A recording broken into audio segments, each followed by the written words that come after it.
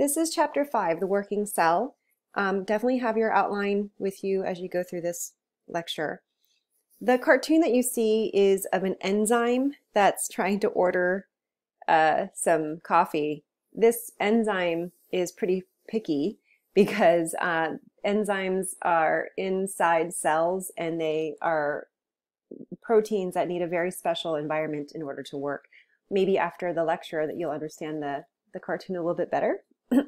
But make sure that you have your outline as we go through. So the reason why we talk about energy in the first topic of this outline is because one of the characteristics of life is that all living things are able to use energy. And by using the different kinds of energy in the world, we need to talk about, well, what are the different kinds of energy and how can cells use that? So let's take a look at the types of energy.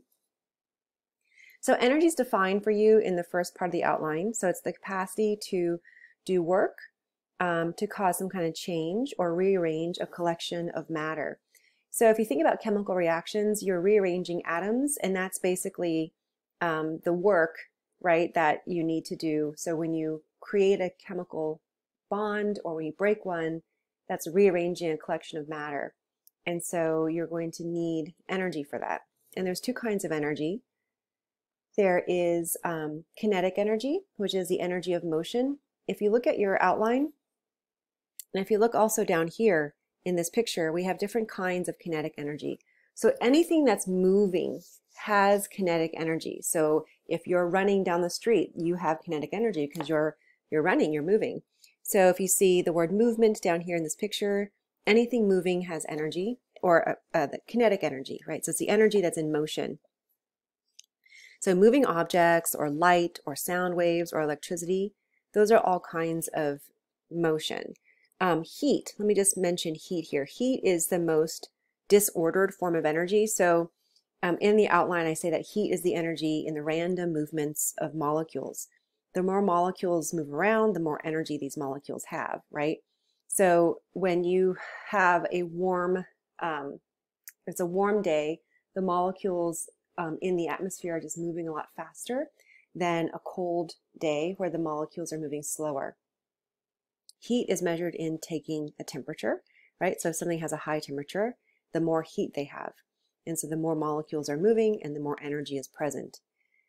So yeah, so in short, kinetic energy is the energy of motion. The opposite is potential energy. So potential energy is the energy an object has due to its location or its structure. It's the energy of position. So if you look here at the different kinds of potential energy, there's mechanical energy, stored mechanical energy, nuclear energy, chemical energy, and gravitational energy. Let's take a look at a picture so we can understand the two kinds of energy a little bit more. So you see that this person here is climbing up to a diving board, and at the bottom in the pool here, these people have their least potential energy. So they don't have a lot of, they may have kinetic energy as they swim, but they don't have a lot of potential energy because this is the energy of position. But as this person climbs up the ladder and up another ladder, they're moving against gravity, right? So climbing converts this kinetic energy, so the energy that they have in the climb, to a potential energy. So this person has the greatest potential here because of their position, right? So if they were to jump, that potential energy in their position gets converted to kinetic energy as they dive. So the diving, right, converts the potential energy to kinetic energy. And then here they have the lowest or the least amount of potential energy. So in this cycle here, you're seeing that energy change forms. You have this kinetic energy in the motion of someone diving, and then you have the potential energy being gained as you move higher and higher up into this position against gravity. So the kind of potential energy that a lot of living things use is chemical energy. So if you look at your outline under letter B, the energy in chemical bonds is a form of stored potential energy.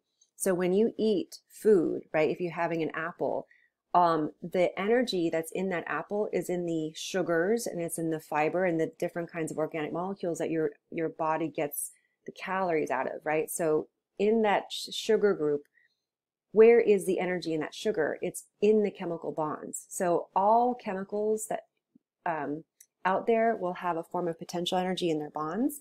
We use the potential energy in plants and animals, right? That the molecules there when we eat, and we break those molecules down and we extract the energy from those chemical bonds. And we'll look at it precisely how that's done in chapter 6. Nuclear energy is the energy that's in the nucleus of an atom, right? And then in your outline, elevated object, so that an elevated object like this person has a lot of potential energy. So this brings us to the law of the conservation of energy. So energy of the universe, so all the energy that we know in the entire universe cannot be created nor destroyed. So you can't just invent energy out of nothing. The energy is this, it's a finite amount of energy, but energy can change forms. So that's what living things do. Living things can take the potential energy and convert it to kinetic energy. And some living things can take kinetic energy and convert it to a potential energy. So let's take a look at some examples here. So these are bioluminescent jellyfish, right? So jellyfish are animals and they eat. So they eat smaller creatures. So that when they eat, right, what kind of energy is the food that they eat? Is it kinetic energy? Is it potential energy? And if you remember what I just said, it's potential energy. So all chemicals out there have a potential energy in their chemical bonds. So what are these jellyfish doing? They're converting that potential energy into light and also in motion, right? So we know that just moving from here to there, that's kinetic energy. But what's light? So it turns out that light, if you look in your outline, it is a form of kinetic energy because light photons move at the speed of light, and that's a form of kinetic energy. So in this picture here, we have jellyfish will take the potential energy in the food they eat and convert it to motion kinetic energy and light kinetic energy. Let's think about a person running, right? So how do we get the energy to run? Again, from food. So it's potential energy. We take the potential energy from food and we convert it to kinetic energy, right? The ability to run. How about plants? All right, so plants are special because they can photosynthesize and they can use the energy of the sun to make sugar. So energy of the sun, right, light is a form of kinetic energy, and they can use that kinetic energy to convert it to sugars and to growing, more leaves made of cellulose and different molecules. So they can actually take the kinetic energy from the sun, convert it to potential energy in growing and also in the sugars. Now let's look at this last example here. So we have a matchstick, we have wood, okay? And so this wood is full of potential energy, the chemical bonds of the wood. When you strike the match gives off both heat and light, right? So what is heat and light? Heat is a form of kinetic energy. It's the most random kinetic energy, and then also light. Light is a form of kinetic energy. All right, so we have lots of examples here. This is not a living thing, however, these three are. So all living things can convert energy from one form to another. What is the ultimate source of energy for all living things on the surface of the earth? Any guesses? If you said the sun, this is correct. So the sun supplies all of the earth with a constant renewal of kinetic energy, okay? And so all the living things on the planet can convert one energy form to another, but what kind of organisms can actually put this energy into organic molecules? What kind of organisms can use the sun, right? That renewable source from the sun and convert it to another kind of energy? Well, those are all the photosynthetic organisms out there. So if you said plants, you're correct. But outside of plants, there's also little photosynthetic algae, there's photosynthetic bacteria. So there's other things that can photosynthesize. But yeah, so it's up to those photosynthetic organisms on the surface of our earth to take the renewable form of energy, this light energy, and put it into potential energy. And then all other forms of life are going to depend on those photosynthesizing organisms, right? Because all the other kinds of the potential energy that's on the planet, the plants themselves, right, those organic molecules, they are formed because of, or they're present because of those plants. So plants are really, really important. If all the plants and all the photosynthesizing organisms died, then everything else would die, because everything else that depends on eating plants or, basically eating plants, animals, and other animals that depend on eating other animals, ultimately they all depend on plants. So all of life would cease to exist if we didn't have photosynthesis. Kind of a weird thought to think of, right? But that's true. Okay, here's another example of chemical energy. So real quick, the potential energy in chemical bonds of molecules, right? So now we're talking about gas. When we break the bonds of an organic molecule like octane here, that's in our gas, it does release the energy, and that released energy can be used by different things for different processes. So for living things, that would be to do chemical reactions, to build molecules so we can grow. But let's just take a look at the car, right? So a car, 25% of the energy in gas is converted to the car moving. 75% of that energy in gas is lost as heat. So we're starting off with octane and oxygen. So this combustion is the chemical reaction that breaks down octane, and you can release the heat, or sorry, release the energy that's in the bonds of octane with combustion. The engine of the car is made so when this energy is released, it can harness that energy to move the car, right? But it turns out that we're moving the car, but with only 25% of the energy, just because the engine of the car is not very efficient. It just can't convert all that energy into moving the car. And so obviously you know that the engine heats up, right, when you've been running your car. So a lot of the energy that's in this gas molecule or octane will be lost as heat. Okay, and the products of combustion are carbon dioxide and water. Now look what happens in your cell. Your cells do the same thing.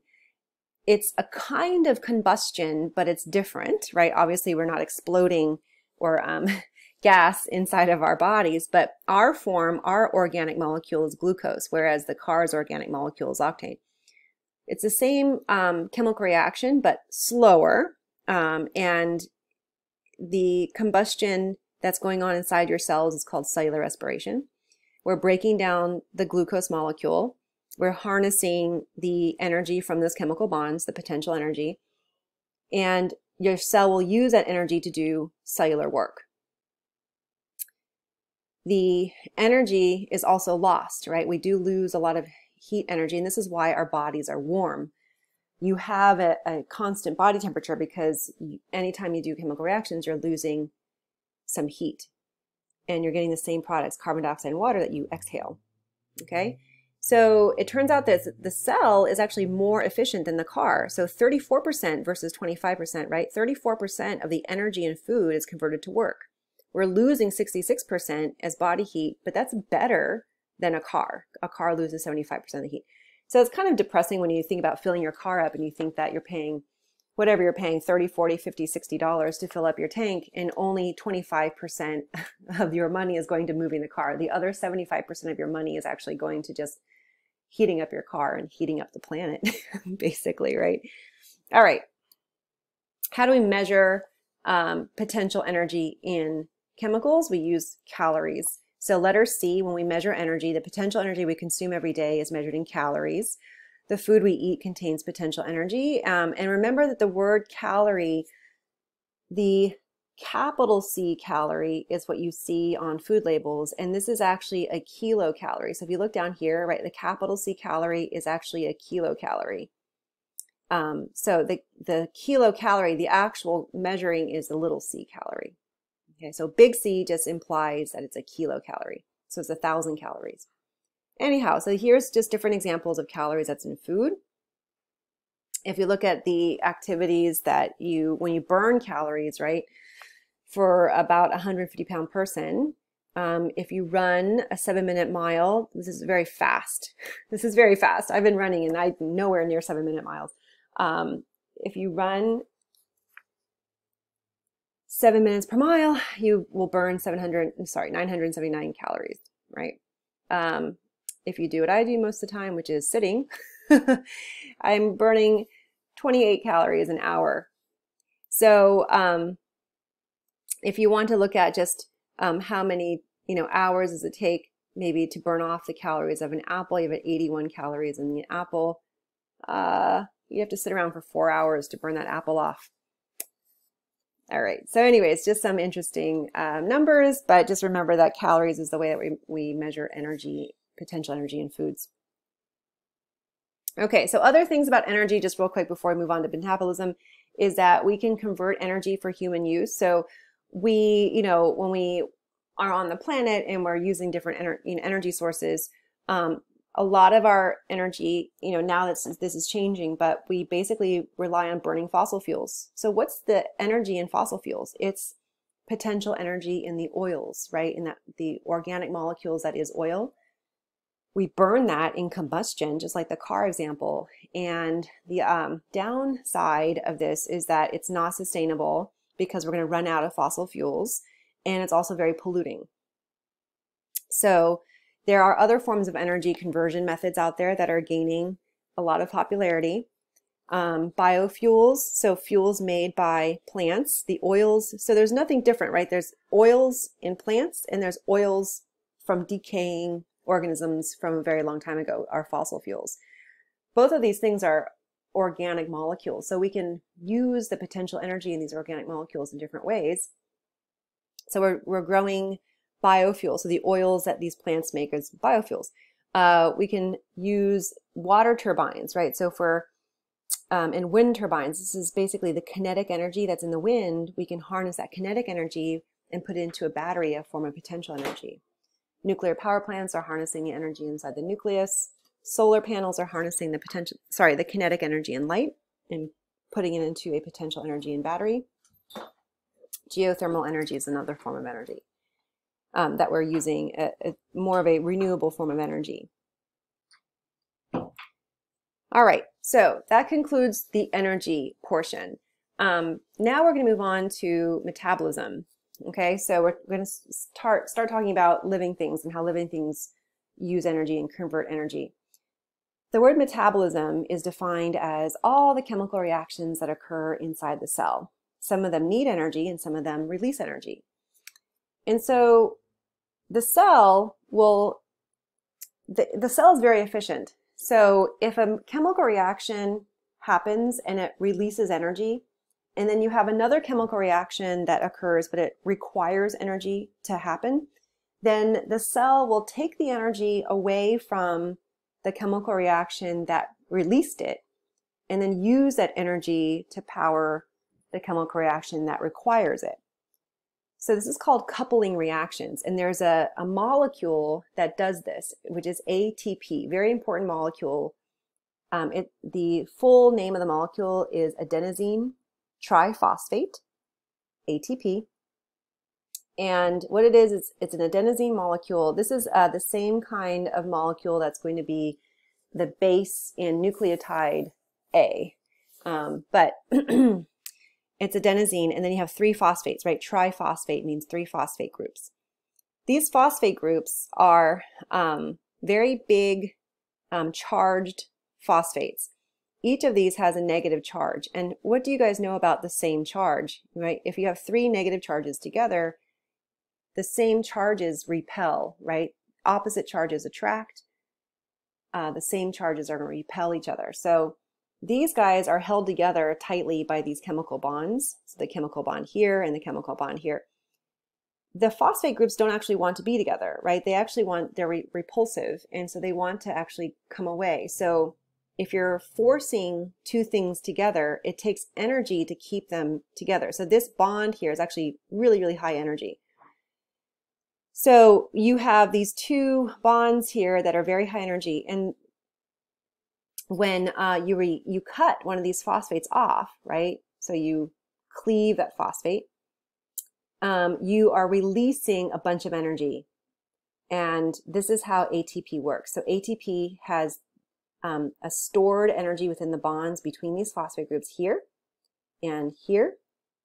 And then when you cut the last phosphate group off, then you release that energy that's in that bond. So how does the cell use that energy? Just one more way to look at this, right? So ATP, this is kind of like a charged battery, and then you release the energy by cleaving off that last phosphate group. So I just want to make sure this little I here it stands for inorganic phosphate, so it's not scary. So it just means that when you take the phosphate off an organic molecule, it becomes inorganic. And then this is kind of like a dead battery, because the most energy of ATP really is, for the most part, just uses that last phosphate group. So when you cut that phosphate group off, you kind of have a dead battery. You need to recharge the battery. And how do you do that? You need to just put that phosphate group back on. So this requires energy, okay? And when you put that energy into the ATP to put that phosphate group back on, you recharged the ATP molecule. Okay, so this is a cycle that happens inside your body all the time. So anytime ATP is used, ATP will become ADP. What does the D stand for? It's diphosphate, adenosine diphosphate, because we only have 2 phosphates left. But when you lose that third phosphate, it's kind of like a dead battery, and then you'd recharge it, right? So this is the little cycle of ATP that goes on inside your cells.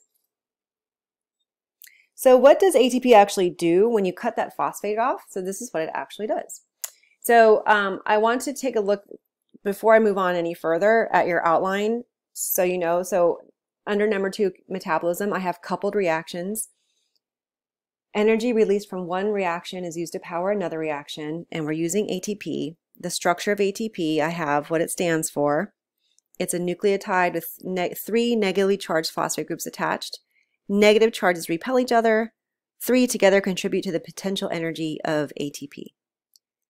All right, so now we have number 2, the function of ATP. Letter A is the word phosphorylation. Okay, so you want to know this word, phosphorylation. ATP here, right, it's all spiky and shiny because it has a lot of energy. When you break that phosphate group off, what happens? So the phosphate group here in yellow actually attaches to the reactants of a chemical reaction. So when there's a chemical reaction that's going to proceed, right, the reactants are the molecules that are around before the chemical reaction. Maybe they make a bond. In this case, this orange square and this beige square, they want to hook up together, but they don't like to do that ordinarily. You need to put energy into it. So this phosphate group comes along and it attaches to one of the reactants. You can think of this as like a little zap, a little charge of electricity, and it makes this very unstable and more likely to react. It doesn't like the phosphate group on there. It makes it kind of jittery. You can think of it like that. And so this phosphate group, now this orange X is called phosphorylated. This reactant is now phosphorylated. And because it's phosphorylated, it makes them unstable and more likely to react. So then to kick off this phosphate group, it's better that this other square comes in and reacts with it. So when it comes together to make that chemical bond, it can kick away that phosphate group. Okay, so that's how ATP works. ATP, you break that phosphate group off of the ATP molecule. The phosphate group attaches to a reactant. The reactant becomes unstable. It doesn't like that phosphate group, and it's going to react with something to make that phosphate group go away. The chemical reaction occurs, the phosphate group is kicked off. And so now ATP has done its job, because all ATP wanted to do is to get these 2 squares together. The 2 squares are together, and now we don't need this phosphate group anymore. Okay. Here's another example. ATP is used for many processes that require energy. This example shows ATP used to power a transport protein to pump a solute molecule across the membrane. So let's take a look. So this is a channel protein, and it has this tube, right, for this solute molecule to go from one side of the membrane to the other side. But this kind of transport is called active transport. So we haven't gotten there yet in lecture, but if you're going to help push a molecule from a lower concentration towards a higher concentration, this actually takes energy. It's like pushing a boulder uphill. And the phosphate group will allow, the ATP will donate a phosphate group to this channel protein. The channel protein will push this solute molecule to the other side of the membrane, right, as you see here. And when it does that, it can let go of the phosphate group. and then you have an ADP and your inorganic phosphate. So the protein here needs a little charge in order to pump a little solute across the membrane. Okay, so ATP is used just to power anything that needs to happen inside the cell. So it's called the energy currency of the cell. ATP is renewable. So letter B in your outline, ATP cycle, you can renew ATP. So you don't need to create a brand new ATP molecule every time you use it. You just recycle it. We looked at this, right? You recharge the battery. So ATP, you lose that phosphate group, and this is for work. So like the adding the two squares together or pumping that solute molecule across the membrane. That's what happened. Now you're left with this. Well, how do you get these two back on? This is from that whole cellular respiration process. So this is the entire chapter 6 is going to talk about cellular respiration. This is the food you eat, right? So from fuel molecules. So when you eat a sandwich, the starch, the sugars, the proteins, all of that, that's the energy that comes in, and you use that energy to create or recharge your ATP molecule. So this energy puts this phosphate group back on. It's really complicated, so we'll wait for chapter 6 to do that, but that's what happens. All right, here's your concept check. So pause to think about and get your answer. All right, so in order to transform the blank of ATP, so what's the energy in ATP? It's potential energy into kinetic energy to do work. So we're here, potential energy to kinetic energy. All right. All right, so our next topic here is going to be enzymes. So before we move on to enzymes, you have a chemical reaction little reminder. Reactants are on one side of the chemical reaction and products are on the other side of the arrow, okay? And anytime you have a chemical reaction occurring, there is something called activation energy that it needs to put into the chemical reaction. So let's look at enzymes. Enzymes, so chemical reactions in a cell need to proceed very quickly.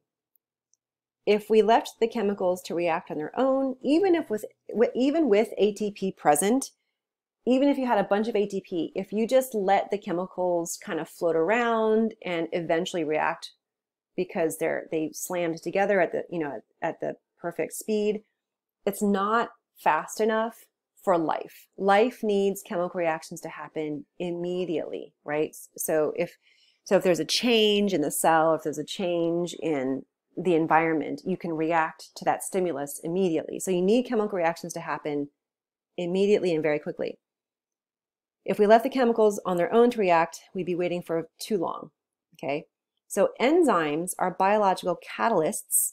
The word catalyst is something that chemists use to make a reaction proceed faster.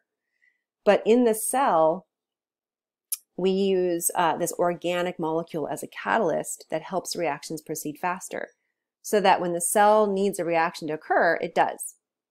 Cells create thousands of different enzymes, each catalyzing one specific reaction. So this is a little dancing enzyme. Enzymes are usually drawn as kind of a blob, and they have very special areas on their molecule that help the reaction proceed. So let's start taking a look at what an enzyme is. All right, so in order to understand a chemical reaction, we have to talk about activation energy.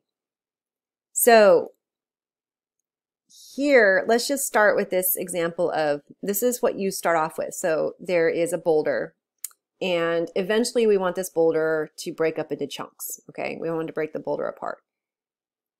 Without an enzyme, there is this energy hump that needs to be overcome in order for the reactant to become the product. But with an enzyme, this energy hump gets pushed down, so there's not that much more energy that you need, and you get the same result. Okay, so activation energy is the energy required. It's the required input of energy to make a reaction start. Let's look at it another way. Here's the reactants of a chemical reaction. So this is what you start off with.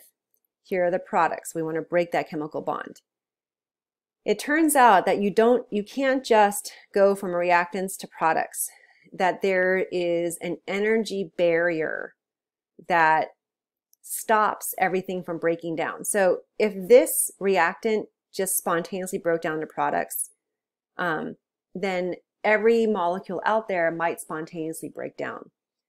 But we know that molecules are very stable. For example, sugar, right? Table sugar, sucrose, and flour. You can have those in your cupboard forever and they never break down chemically. They don't spontaneously break down. Why? Because in order to break this bond, you have to put energy into breaking that bond. This is the amount of energy that you need in order to destabilize this bond enough for that bond to break. So hopefully that makes sense. Activation energy. You need to put this much energy in order to break this bond. With an enzyme, however, enzymes are catalysts. They reduce the energy barrier. So the activation energy is greatly reduced so that the chemical bond, the bond here can be destabilized with just a little bit of energy. You don't need all this energy anymore because we have an enzyme here. The enzyme can actually have the reaction proceed with less activation energy. Okay, so overall, you just need to understand that what enzymes do inside a cell is that they decrease the amount of activation energy required for a chemical reaction to happen. Okay, so look at this graph. We have the reactants of a chemical reaction, we have the products of the chemical reaction, and then we have two lines here. We have a line with the black and then a line with the red. Both start at reactants, both end at the products. This is the energy, right? This is one energy hump, this is another energy hump. Which of the following is the normal energy of activation, and which of the following represents the energy of activation in the presence of an enzyme? Okay, so activation energy. What letter? A, the difference between here and here. B, the difference between here and here. Or C, the difference between here and here. How much energy is the normal energy of activation? Well, it's going to be letter A. It's going to be from the reactants. How much energy do I need to put into that chemical reaction for the products to be formed, right? So A. But if I add an enzyme, number 3, if I add an enzyme, what's the new energy activation with an enzyme? And that's going to be B. We're still starting at the energy of the reactants. We just have to put a little bit of energy in and we get the same energy in the products, okay? So all enzymes do is they decrease the activation energy.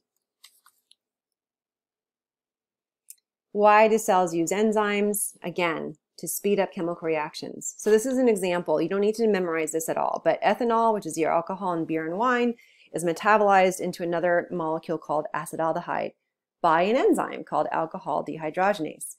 If you don't have that enzyme, the reaction rate is this, okay? We don't need to go into a whole lot of detail.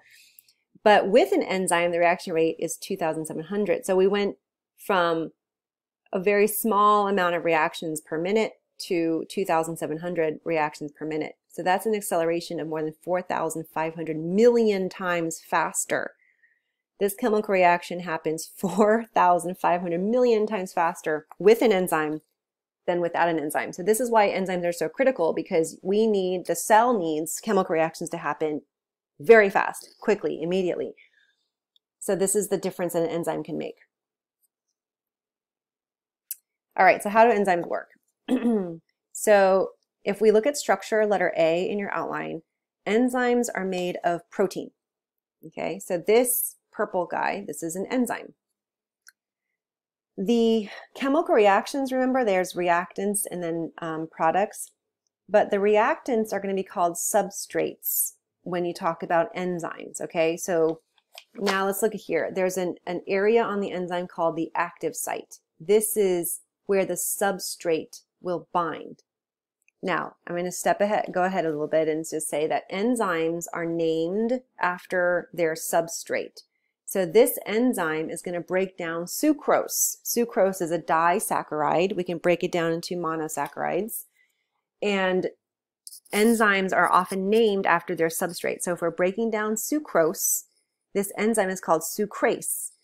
Enzymes will end in ASE. That's how you name enzymes. ASE is the ending. So sucrase helps break down sucrose. Okay? The active site is where sucrose is going to fit. And it's empty right now, so it's ready for the substrate. Here's sucrose. Okay, so sucrose is going to bind to the active site. When the sucrose is in the active site, the chemical reaction can occur. So where catalysis is breaking things down. So we broke the bond between our two monosaccharides. And we're releasing the products. Okay, the product is what you call the end products. And we release those guys, and the enzyme is ready to go again. So the enzyme, nothing happened to the enzyme. The enzyme is a renewable. It's not changed or altered. It's just ready to create or catalyze another chemical reaction. Okay, so you have that picture in the notes. All right, so enzymes can be controlled. Enzymes, if they're present in the cell, they're going to function with and sort of run the chemical reaction very quickly. However, you don't want all the chemical reactions to happen all the time because you need to switch up what the cell is doing, right? The cell's not doing one thing all the time. So what we're going to do is we're going to look at how you can control an enzyme at this point. This is called enzyme inhibition. So if you look at letter C in your outline, or regulation of enzymes, enzymes can be slowed down or stopped from working if the cell does not want a chemical reaction to occur. And this happens in two ways. The first way is called competitive inhibition. A molecule which is not the substrate binds to the active site of an enzyme. So let me just go back and mention again, I think I sort of mentioned this, but I didn't. Enzymes are substrate specific. So one enzyme only works on one chemical reaction. So this enzyme sucrase only binds to sucrose. It only does this one chemical reaction. It actually can do it in reverse as well, but it just does, it just breaks down sucrose. This enzyme doesn't do anything else. It just works on sucrose, all right? So they're substrate specific. That's why you have so many enzymes inside your body or inside of a cell, because you have all different kinds of chemical reactions that are happening. And they're necessary for these chemical reactions to happen, right? If the enzyme is not working, then the chemical reaction does not go. So if you wanted to control, slow down, and stop an enzyme from working in a normal manner, the cell will actually make something called inhibitors that slow down and stop the enzyme from working. So the first kind of inhibitor is competitive inhibition. So again, this is the active site. This is where the substrate will bind, right? So this looks pretty normal. This is an imposter. So this red molecule is made by the cell. This is a normal molecule, but if the cell was like, we don't need this one certain chemical reaction to happen anymore, let's slow it down or stop it for a while, the cell will make an inhibitor that looks a little bit like the substrate. It fits in the active site, so it fits in that little area, and it blocks the actual substrate from binding. So it stopped the chemical reaction from happening because we have an inhibitor that's taking up the spot, taking up the active site, right? So the substrate can't bind. So that's just basically called competitive inhibition, because the inhibitor is competing with the substrate for the active site. I have a spot for you to draw this out. So if you wanted to draw this out, that would be what you would draw there. And then there's another, number two, a non-competitive regulation or non-competitive inhibitor, which is where a molecule binds to the allosteric site of an enzyme. Okay. Let's go back to that. So an allosteric site is here. So notice that there is that little chunk missing down here. This is another site. It's not the active site, right? But it's a place where another form of an inhibitor can bind. So this is called the allosteric site. When this inhibitor fits in here, when this fits, the active site changes. So this is a very big active site. It's ready for the substrate. When the inhibitor attaches to the enzyme, the active site changed shape. It shrunk. And so it didn't allow the substrate to bind, and we stopped the reaction. It's a different way because we're not competing with the substrate anymore. We're not binding to the active site. We're binding to another area, okay, called the allosteric site. And so I have draw a non-competitive inhibitor, and you could draw this out. And read this concept check. All right, so if you read it, the answer is letter B. The shape of the enzyme's active site generally fits a specific substrate, so the enzyme only works on one specific kind of chemical reaction. All right, so you should be well versed in this graph, so take a look. What is the normal energy of activation? So you should have picked letter B. And here is, I'm jumping down to letter, well, let's talk about D first. Enzymes, remember enzymes are proteins, and proteins can denature. So enzymes are you can denature enzymes. So again, the three big external factors, pH, a high temperature, heat, and salt, those are all things that can denature proteins, and so they can also denature enzymes. And so if you denature an enzyme, the enzyme does not work anymore. Okay? So I want to look at letter E. What scientists can do with enzymes? Enzymes are used a lot in the products that we buy. If you just take a look at this, we have some consumer products. There are enzymes that are found in different supplements. So Beano, for example, is an enzyme that will break down the complex carbohydrates within beans that can cause some people to have gas. So it's kind of like breaking them down before the bacteria gets them in your gut, so the bacteria can't eat them, so it doesn't make the gas. So all these different things are enzymes that you can take in to help you break down molecules. If you look at this is laundry detergent. Laundry detergent will have enzymes in there to break down chemically things like oils that are on your clothing. So take a look here. Protease, ASE, there's an enzyme. Amylase, ASE, there's an enzyme. Protease breaks down proteins. Amylase breaks down starches. So there's a couple of enzymes there to help you break things like maybe food products or any organic products that might be on your shirt. This is from Alba. This is a facial mask. If you look at the ingredients here, there are enzymes. So we have, where does it say? Now I lost the word. Oh, here, protease, right? There's our enzyme. This mask is an exfoliation mask. So basically when you exfoliate your skin, you want to take off that very, very first like dead layer of skin. And this helps you break down the proteins in your skin. So it has a protease in this mask. That's not unusual. There's lots and lots of masks with proteases in there. So don't be scared. They can be gentle. This is Meyer's product, right? This is also using enzyme stain fighting enzymes. Enzymes are also used in medicine and also for killing. So if you think about it, if you can block or stop a living thing from using its enzymes, you can kill that cell or kill that living thing, because if you block a very important chemical reaction, you can kill it.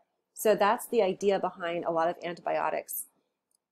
Drugs, you can make a drug that looks like the enzyme's substrate. So it basically looks like a competitive inhibitor, and you can add that to your a cell, and the cell will die. So if you stop the enzyme, and there's all different kinds of products here. So this is just some enzymes that are inhibited, and these are some uses for it. Obviously, nerve gas is something that it kills people, and cyanide can kill people because it stops an enzyme that's very important for using oxygen and making ATP for the body.